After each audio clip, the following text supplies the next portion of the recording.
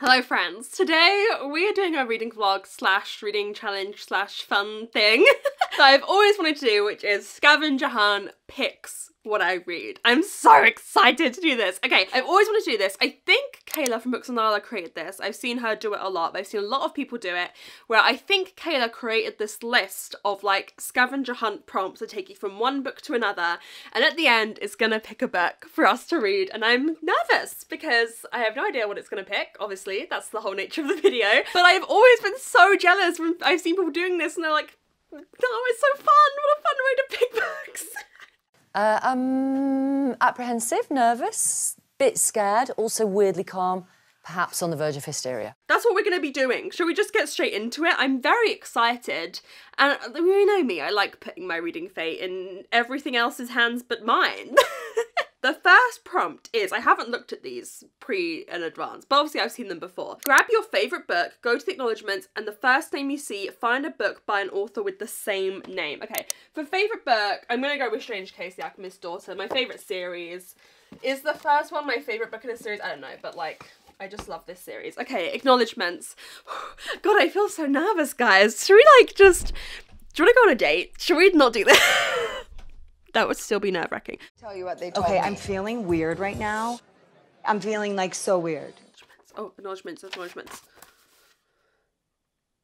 Julia, Julia, Julia, Julia, Julia. I know Julia. Let me show you. I should give you the. At first I thought the first name was Pruitt, and I was like, Pruitt. But I don't know if you can see that. Julia Pruitt Brown. I saw that before John. I saw Pruitt first. I was like, what? And then it turns out her first name's Julia. So I know a Julia that I know and love. The Writing Retreat by Julia Bartz. I love it. We all know that. If you don't, you're wrong. What's the next one? Pick something on the cover and find another book with that thing in the title. Trees. Trees. And the trees crept in. There's trees on the cover. I could go with snow, but I can't think of a book that has snow in the title. So we'll go with trees, and we'll go with And the Trees Crept In, which I have somewhere. What? I could have sworn that book was there. Where the fuck is And the Trees Crept In? I'm getting to a point now where I have too many unread books on my TBR and I don't know where anything is. Oh, there it is. A book that I really need to read. It's one of the books I think, you know, I'm gonna love the most and I haven't read. It's one of those ones that's like a 5-star that lasts on your TBR for like 3 years. Go to page 50, line 5, pick a word from that line and find a title with that word. Okay. Page 50, line 5. 1, 2, 3, 4, 5. So the line is, you ruined the game, Minori sighs, then stomps away from. So game? Game? Do I have something? Oh, I have The Murder Game, which I didn't like, so it's hidden away. The Murder Game by Tom Hindle, sadly a 1 star for me this year. Let's not talk about it. Sorry, Tom Hindle. I'm sorry to this man. Find a 5-star read with the same colours on the cover. Okay, so we've got blues and greens. Doesn't have to have gold. I feel like gold's quite difficult. So anything that's like these blues and greens. 5-star. Oh! Hang on. How similar do we think those are? They're blue and gold, and it's got the same, like, gold border. I'm gonna go with that. I think that's close enough. It's blue, even though this is more of like a bluey green, but it's got the same gold border, which I thought would be too difficult. So actually, I'm gonna go with that. I feel like that's fair. Mysterious Case of Serpent Angels, one of my few 5 stars from this year. I've turned bitter and spiteful. Don't even like myself. I love her. If you want mixed media, this is a great one to go with. And I think it's a kind of Janice Haddock that I could most widely recommend. I feel like everyone would have a good time with this. Find a book with the same number of pages. Hint, Goodreads is your friend. Okay, this has 413. Let me go get my laptop and screen record. Yes, I know you can do this on your phone, but I just prefer how it's laid out on the laptop. Am I like, is that very millennial of me? I mean, I'm not a millennial, I'm a Gen Z, aren't I? I don't know. Okay, my books, we can just sort all of my books. Am I recording? Yes, I am. Settings, number of pages, and then we gotta sort it, and then go to like, where's, what was it? 413, yeah? Okay, 460. There's a lot around this okay, hang on. We went too far. Okay. 16, 16, 16, 15, 13. The Bullet That Missed, the only one that has the same amount of pages. The Bullet That Missed by Richard Osman. God, we're having a good pool of books here, apart from the murder game. We don't need to talk about that. But all books that I either really want to read or 5 stars again. I mean, it's Thursday Murder Club. Okay, what was the next one for this? Flip over to any page. First name you see, find a book by an author who shares a name. Fuck, it's all old people names. It's like Joyce and Elizabeth. I don't think I have any... Right. Andrew. I don't think I have an Andrew. In fact, I'm pretty sure I don't have a book by an Andrew. No. Okay, let's try again. I saw Catherine next. They were talking about Catherine Howard. Do I have anything by a Catherine? I have Catherine House by Elizabeth Thomas, but that's not right. Okay, we've got to try again. This is going to be... This is not the book you want for this, because it's going to be Joyce. Donna. I don't have a Donna. I know I don't have anything by a Donna. Next page. Stephen. I don't think I have anything by a Stephen. Is there a single name in the Thursday Murder Club that I'd have an author? Oh wait, I have Stephen King, but do I own any Stephen Kings?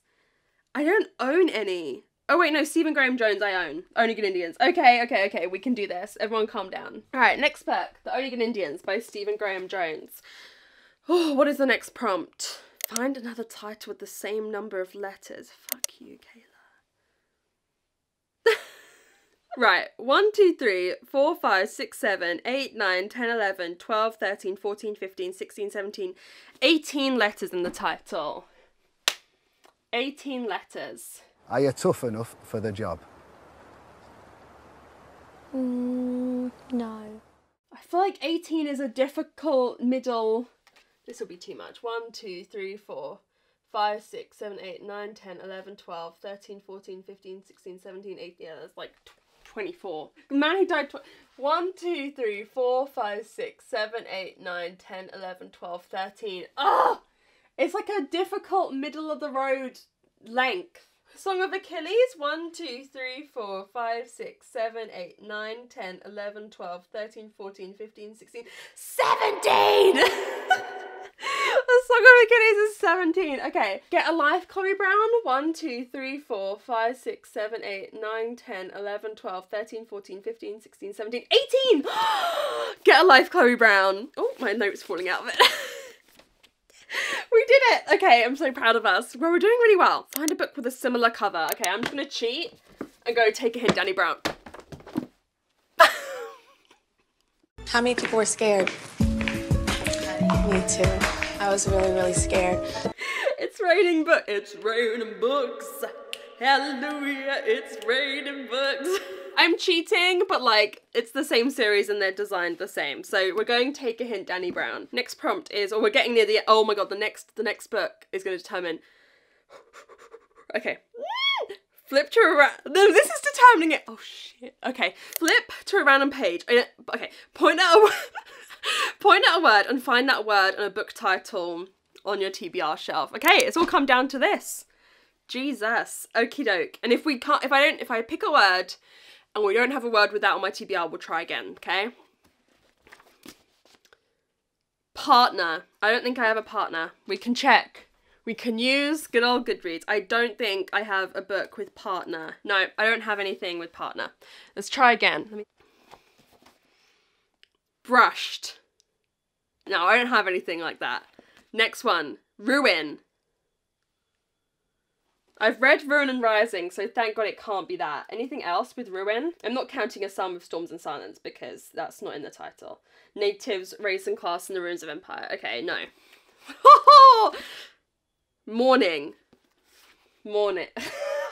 I'm so mistrustful. Morning. I don't think I have anything with morning. Nope. Okay. Squeeze. I don't have anything with squeeze. Try again. Dolphin. I don't have anything with dolphin. Best. Fuck, I feel like I'm gonna have a best. I feel like there's gonna be a best, and I don't think it's gonna be a book I really want to read. Best. It is a book I really want to read. Oh my gosh, where is it? Oh my god. Everyone calm down. We are going to be reading My Best Friend's Exorcism by Grady Hendrix. You know what's the most exciting thing about winning? It's when you win. I love that feeling. We have had a great, like, trend of books throughout this. A lot of the books I picked up were 5 stars, and this is a 5-star prediction. I am so excited. This is a horror where we're following these girlies, and one of them gets like possessed by a ghost, and she has to have an exorcism. This is a 5-star prediction. I recently read Southern Book Club's Guide to Slaying Vampires, which was a 4.5. I feel like this is going to be a 5. I love the vibes of it. I love the cover. I love the back. I just love it. I think it's going to be a 5-star. What a great pick. Oh my god, and perfect for this time of year. This is a perfect autumnal read. Okie dokie. Isn't that exciting? Okay, I am going to go get started on my best friend's exorcism. I'll check in with you when I'm a little bit of the way through, but this is a very exciting choice. Okay, guys, I'm 100 pages into my best friend's exorcism by Grady Hendrix. I'm obsessed. I'm obsessed. I'm obsessed. I'm obsessed. I'm obsessed. I can't put it down. I'm obsessed. It's only taken me like an hour, maybe, to read those 100 pages. I cannot put it down. I love it.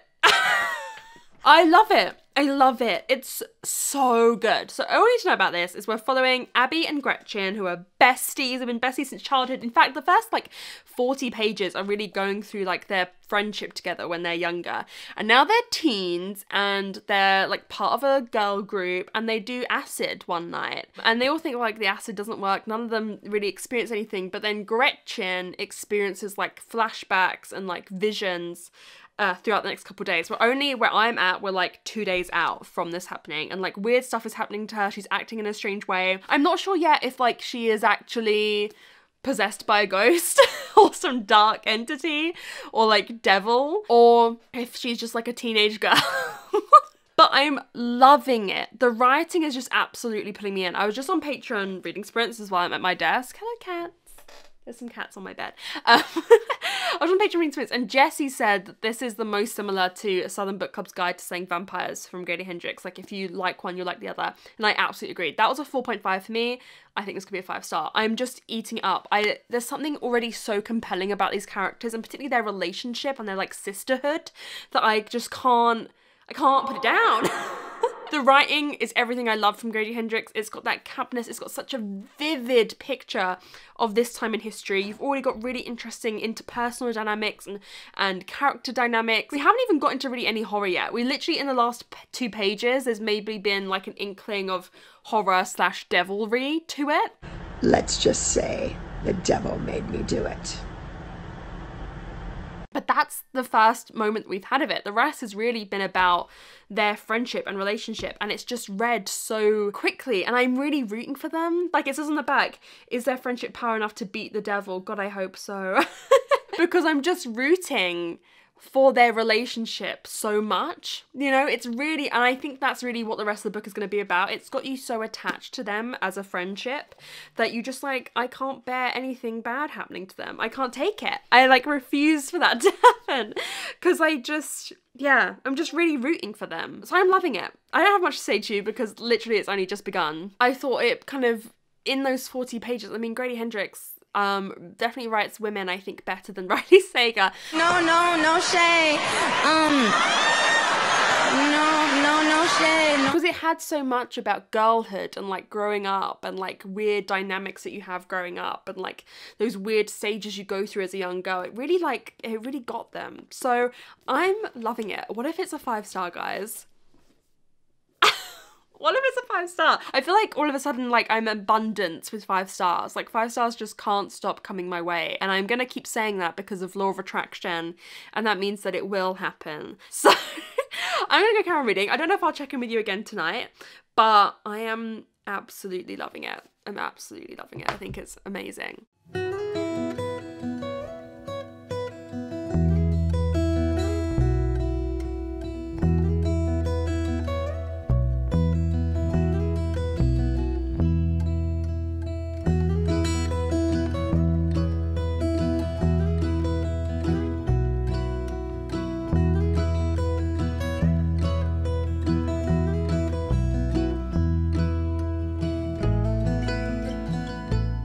I am now 220 pages in, I think. Yeah, so I'm nearing the end. I'm still obsessed. It's gonna be 5 stars. What the hell? I just wasn't expecting that. What the actual hell is going on? My fate has shifted. I always have the best reading in like November and December, I think. I'm obsessed. I'm obsessed. This is my kind of horror. Now, I don't want you guys going into this, if you pick it up, thinking it's all like loosey-goosey, you know, we're all having a great time.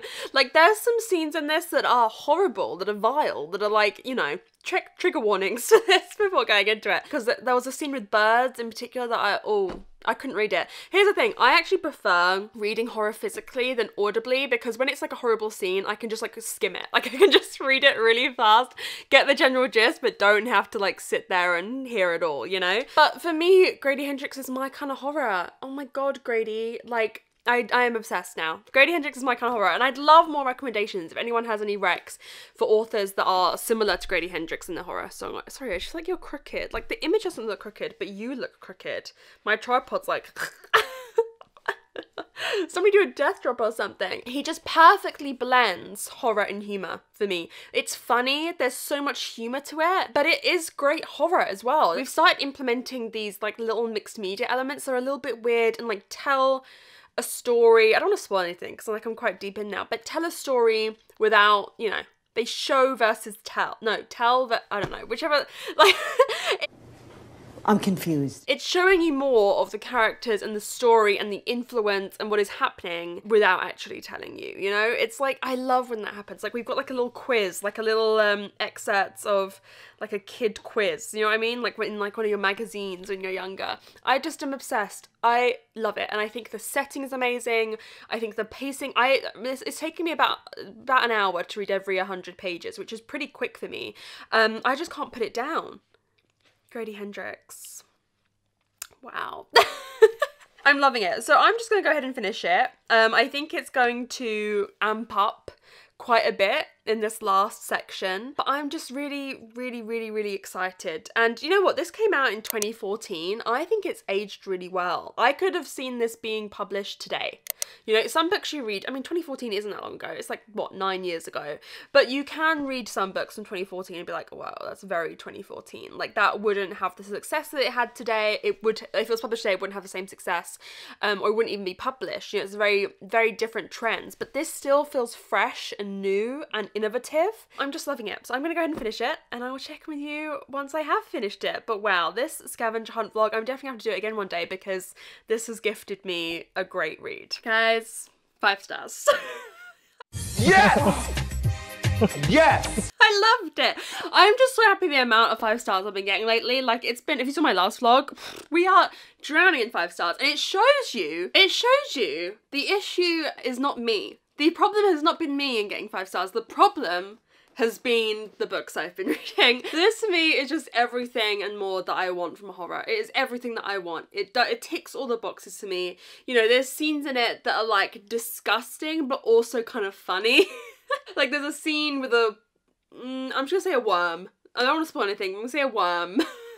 That is disgusting, but it's also kind of like comedic. It's blurring the lines between being like, not that I've seen any of these, but between being like a Scream and a scary movie. Do you know what I mean? Sometimes, not all the time. I'd say it is more serious than it is jokey, but it does have a humour to it, and I absolutely loved it. It's by far my favourite Grady Hendrix that I've read so far, and this is just what I want from horror. And guys, I almost cried at the end. The ending got me emotional. There's the way it ends. It's a little bit on the nose, it's a little bit like over the top to like make you hit you in the feels, but it got me. And you know, this book is really a testament to female friendship, and you know, Grady Hendrix, I'll give you a hall pass on You're not Riley Sager. Riley Sager, the way Riley Sager writes for men. Riley, I'm very excited for his first ever male protagonist because we need him to go down that avenue. But yeah, I loved this. I loved the relationship in this, and it got me emotional. The ending really got me emotional, and I feel like the ending was the perfect ending for everything that this book was and more. You know, it really culminated in the perfect way and in the way that this book deserved. So I absolutely adored it, guys. I loved it so much. I cannot recommend this enough. And what a great pick from the Scavenger Hunt. I mean, listen, it could have picked 200 books on my TBR, and it picked a 5-star, and one that I've been very excited to read at that, and one that is perfect for this time of year. So I cannot recommend it enough. Go pick this up, guys. I absolutely loved it. Thank you so much for watching this video. If you got to the end of the video, comment an owl emoji. If you know, you know. Let me know what you thought of this if you read it. Do you agree with me? Did you love it as well? Did you not like it? Let me know all your thoughts down below, and I will see you very soon in another video. Bye!